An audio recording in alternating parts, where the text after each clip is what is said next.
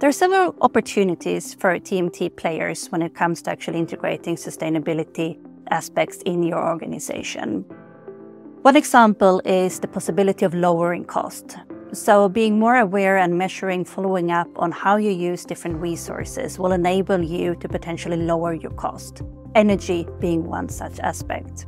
It's also about risk management. So understanding your risk profile in relation to, for example, what we see happening due to climate change and extreme weather. So how do you manage risk with relation to your physical infrastructure?